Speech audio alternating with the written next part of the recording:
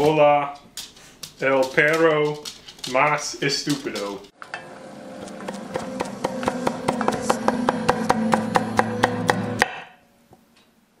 Hi, I'm Phil. Welcome to Pretty Good Cooking.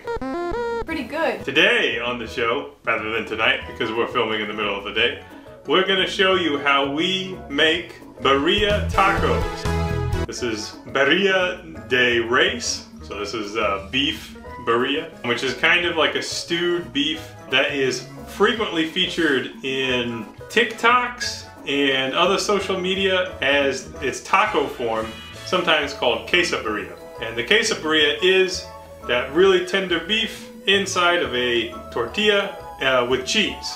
And then you dip that into a consomme, which of course is a nice broth that you cook the beef in. This takes a little bit of time to do, that's why we're doing it on a weekend. I don't think it is that hard to do, as demonstrated on some of those TikTok versions that John sent to me, with the assurance that the kids will love this one. You may have noticed that I got new glasses. Here they are. Don't worry, I'm still gonna wear the old glasses too, but you know, variety is the spice of life. And I think I look cool. So let's get cooking. We're gonna start with preparing the beef, and there's a few ways you can go about this, but I believe that what you wanna do is kind of start your consomme first, and then you can add the chili sauce later. So I have approximately 4 pounds of beef is what I went for, and I have chuck roast and I have bottom round. Bottom round is not the most ideal cut for this, in that it has less marbling than you might prefer. However, it was on super sale. So we got some chuck roast, we got some bottom round. You can see that I'm just putting it into very large chunks, which I'll throw here into my pot. To that, to enhance the consomme, which I hope I'm saying that right, I don't actually know, I'm gonna throw in some beef bones that I have. So these are just frozen beef bones, miscellaneous, and that will give us a more robust broth for the dipping. Here I am washing my hands, just so you know. I will do this many times through the recipe, but John probably won't leave most of them in, so that you don't have to suffer through hand washing footage. He does it for you. Okay, to this we're going to add 1 onion. This is a big ass white onion, and then we will add some garlic. So I will throw in, let's call it 1, 2, 3, 4, 5, 6-ish. 6-ish cloves, which we will, you don't really need to chop, but you do need to peel them. And even though we may not actually consume the garlic and onions themselves, you will typically get a clearer broth if you peel it. Okay, so we will fill this up. While that's filling up, I'm gonna go check on Vinny. Okay, so I'm gonna go ahead and turn the heat on here. We'll start it on relatively high, and then I'm gonna add some whole spices. I looked at a lot of different recipes, and there are endless versions of this dish. Okay, so if you make this differently, that sounds right to me. You're probably more right than I am anyways. But what I saw is that some of these whole spices get added at different times depending on the recipe you use. So my logic with this is, if we put some whole spices into the consomme, into the cooking broth, one, we'll get some of that flavor directly into the beef, but it'll also be generally easier to fish them out at the end, because we will be using things like peppercorns and cloves, which you can grind up, but it's kind of a pain in the ass. So I think the flavor will get in there, but we'll strain it and we'll be happy. So I'm using a small piece of cinnamon. So you can see this is maybe 1/3 of an actual cinnamon stick. You want cinnamon, but not too much cinnamon. And then I have a couple of cloves and a few black peppercorns. So 4 cloves and, I don't know, like a dozen black peppercorns. In addition, I'm going to add some bay leaves. If you use conventional, regular, dried bay leaves, you want to add several, maybe 4 to 6. These Spice Island bay leaves, where you can see that they look like they actually came off a tree and did not sit in between the pages of an ancient tome for approximately 14 centuries. These have way more flavor than your typical bay leaves, so I'm gonna add like 2. And I think that should be plenty. I am not gonna salt it at this point, because as this simmers, we'll occasionally skim off some of the scum, and it is way easier to do that if you don't salt things first. Why is that? I don't know. I think I have heard other people's explanations, but I did not retain that information, and therefore cannot pass it on to you. I will take this moment to remind you that this is not culinary advice, so don't take it as such. It's time to work with chilies. So our primary chili today will be the Guajillo. I have some dried chilies, but I don't have the full range or as many as I might have hoped. And I also couldn't find additional ones at the store today, but that's okay. So I think Guajillo is the most frequently used for this application, but you can use other ones. So I'm gonna mainly use Guajillos today. You can also use Chili Arbols if you would like it spicier. So we'll probably throw in a couple, but not too many, so that John can still enjoy it. So I am going to set up a scale. We're gonna try to use about 2 ounces of Guajillos today, which kind of seems like a lot to me. Okay, that looks good. And then I'm gonna use a single ancho for a depth of flavor.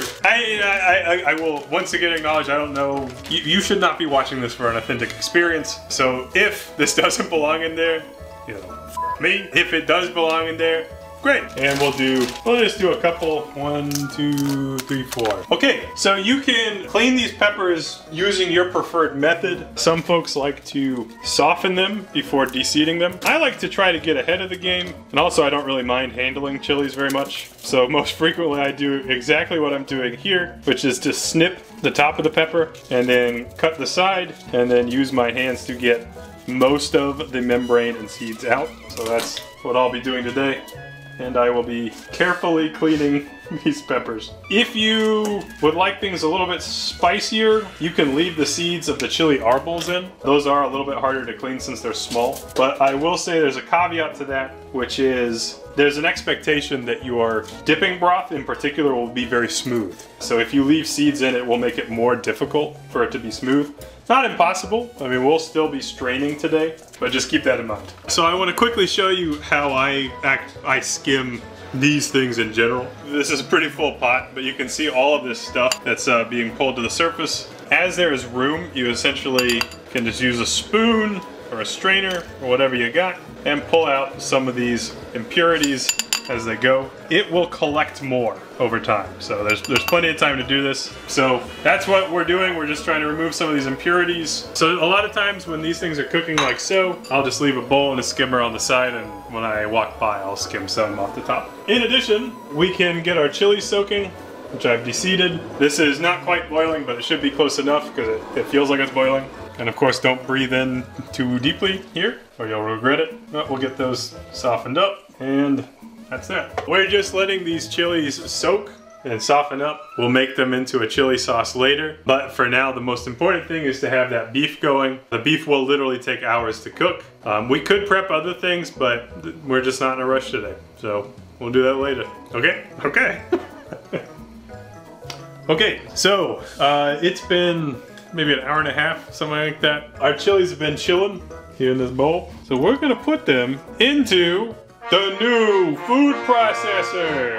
That's right, this was given to us by our friend Brett Brennington Frothing Slosh. He sent me a Cuisinart Custom 14. This thing is absolutely insane, and you could just use a blender. I think that's what many people would do, but since we have it, we might as well. And John and I have decided we're gonna name this food processor Phil, because I'm the food processor, and now I'm out of a job. Okay, so I think I still have some chilies, maybe some little chili bits in the liquid. That's okay. But we're gonna add some other things. And Brett warned me very seriously to not exceed the liquid line in the food processor. It's actually a pretty low liquid line, but I think we'll be okay. So more garlic is in order. So here is yet more footage of me crushing and peeling garlic. God damn, where's Kevin when you need him? He was invited this time. Yeah, he wasn't, but yeah, it's true. But Saturday is his chores day. Can't blame him, because he's got a lot of chores to do. There's our garlics.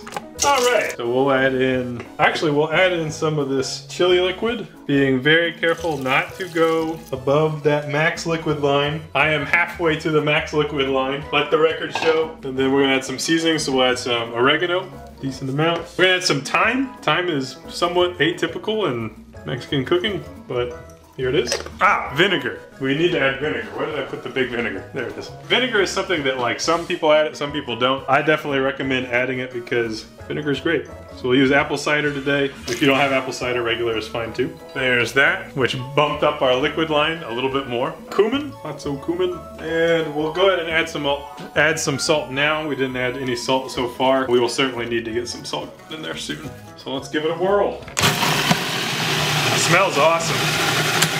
Take a look at what we got. Whew. we have a wonderful sauce. Looks awesome. So here's what we're working with so far. Still fairly chunky, but we can definitely blitz that up some more. But this is exactly what we're trying to make. I'm just gonna let it go for a little bit, but it should be super, super nice. And I think that we did a good enough job with the seeds that we should be able to just put it straight in. Brett told me that you could put a shoe through this and it would process it. All right, that's looking nice. Yeah, that's completely obliterated. So we don't have to mess around with straining and nothing. Happy news for us. All right, so I'm gonna leave that right there. What we're gonna do now, I'm gonna fish out some onions. I'm probably gonna leave in garlics because I think that'll be fine. This beef is not anywhere near tender. It hasn't been long enough, and that's okay. So what I'm gonna do now is I am going to strain the consommé, this broth. So I'm literally just doing this to strain kind of the stuff we've added so far, any impurities. But I am gonna put the beef and bones back in. I'm gonna add the chili paste in, and I'm gonna add some chicken bouillon, which is an optional thing you could add for fun. Okay, I'll tell you one thing, it smells really, really good already. Okay, close enough. Then I'm gonna just throw this back on the stove, and you can see that we strained out lots of gunk, and we're left with just a nice consommé, which of course is very, very fatty because of all the things we put in it, and we'll continue to cook this. So we're gonna mix this and that with the other stuff. So again, it's optional, but if you're gonna bother with straining, you can see there's all kinds of crap left in the pot. So we might as well fish that stuff out and proceed. So basically what I'm doing right now is pulling out the bits that I for sure want to save, and then I will wash out the pot before I put the stuff back in. Smells good to Iggy. Just to kind of reiterate, you see I strained all of the stock. If I just put it back in there, there's all this crap. So we'll go ahead and wash that out too. Okay, now let's get back into business. Turn our heat back on. That's the not safe thing to do, but I don't care. These shits first. You'll also see, even with pouring it back in, if you pour slowly, you can see there's kind of detritus at the bottom. And if you go real slow, you can avoid putting some of that back in. You can see I'm pouring some in, but there's quite a bit left in the bottom, which I'm just gonna pour out. And next we will add our sauce, and this will go directly in. You could run it through a strainer, but this food processor has seriously processed this food. If you got some left in your food processor blender, you can use some of that chili water soaking liquid and give it one of these. You get quite a bit of the remainder. And we'll add some Knorr chicken powder, which will kind of give it that, I don't know, it'll be an element that would be missing, you know, if we did it. And that we will mix all together like so. And I'll tell you right now that this smells amazing. It smells so good. I definitely think you need that vinegar. Well, I guess you don't need it, but I'm really happy that vinegar is in here. It smells awesome, and this is just gonna cook down and be amazing. So this bad boy is gonna simmer until pretty close to when we're ready to eat. It's been an hour and a half, so like it'll probably be at least another an hour and a half, I wanna say, until we're back. We'll be back. Okay, so the beef is tender. We could let it go even longer, but basically what you wanna do is go through. Obviously that beef is falling apart, therefore it's time. I'm gonna go ahead and fish out my bones. We don't need those no more. And then we wanna shred the beef. So there's a few ways you can do this. The fork method is probably the easiest. Essentially when they're cooked enough, you can just pull out a chunk and shred it. So I'm gonna be shredding the beef and just putting it right back in. We'll be back soon. Okay, so here's our beef. You can see we've got kind of a variety of textures going on in here, and certainly it will not hurt this whatsoever to just let it continue to cook in the shredded form. So take a measuring cup, and we need around a cup of liquid. It's good. And everything at this point is just gonna be messy as hell. And while this continues to stew, we're gonna finish our prep. So we need to shred cheese, we need to cut vegetables, and we need to prepare our kind of assembly station. So we're gonna use Oaxaca cheese today. We're just gonna shred it. This will be our melting cheese today. So I'm gonna shred the whole damn thing. What else am I gonna do with it, right? All right, here's our cheese, or as they say in old Mexico, queso. Then we need our toppings, which are also a garnish, or they can be a garnish. So we'll chop up some cilantro that we wash.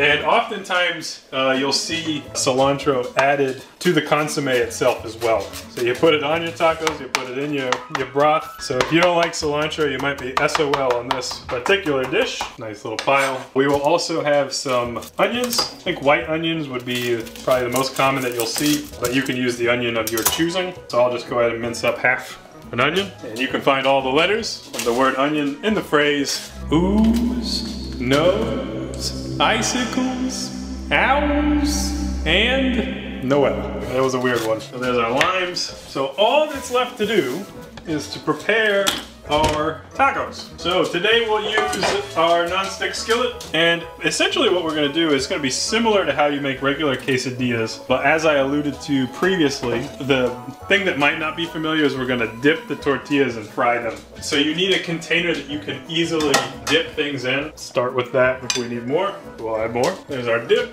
We'll just yellow corn tortillas. We'll let that heat it up a little bit. All right, it's looking mighty fine. I should have mentioned like ages ago, you should taste this for seasoning.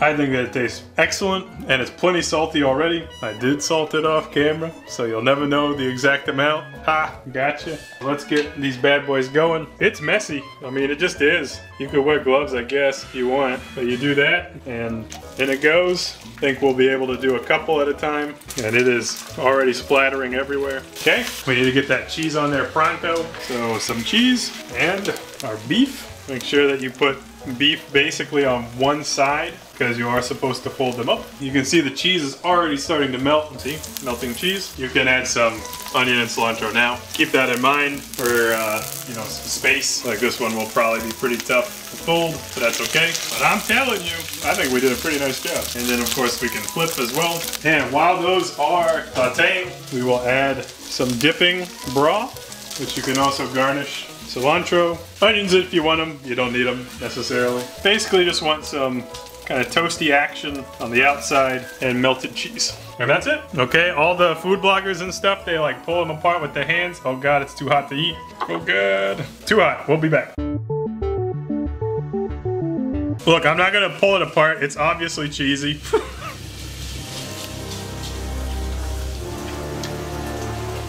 Kind of delicious. Holy moly, it's so messy. Gotta dip it.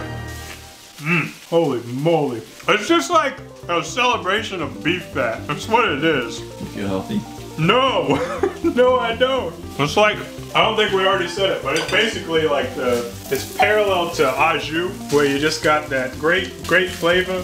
Dip tastes good. But yeah, this is awesome. I'm excited to make a big pile of these, and then we're all gonna feel like absolute garbage when we eat them, but they'll be delicious. So that's our show today. Usually when we get to this point, look, I'm put some salt on it. Usually when we get to this point, I'm like all done, but I gotta keep making food. So y'all have a good one. Happy cooking. That's how you do it. I'm busy. See you later.